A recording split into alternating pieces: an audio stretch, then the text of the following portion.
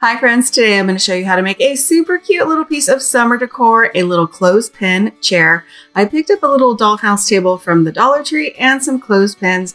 Start off by removing any of the center springs, and you are going to need some popsicle sticks. These we're going to cut down to be little supports that will help us attach our clothespins to our little table. So you will need a hot glue gun and a pair of scissors for this. I started off with supports for the front of my chair, and then I quickly moved on to the back of my chair where I used a popsicle stick to put all of my little clothespin pieces together, and then I lined the seat of my chair using some more popsicle sticks and a hot glue gun. I also made sure I had a little support along the back to adhere the back of my chair, and I cut out little supports for our armrests, which are going to be more clothespins, using my hot glue gun to attach those to the front and back of the chair, and then I added a little piece of trim and painted it out. Be sure to follow me and head over to my channel for the full tutorial.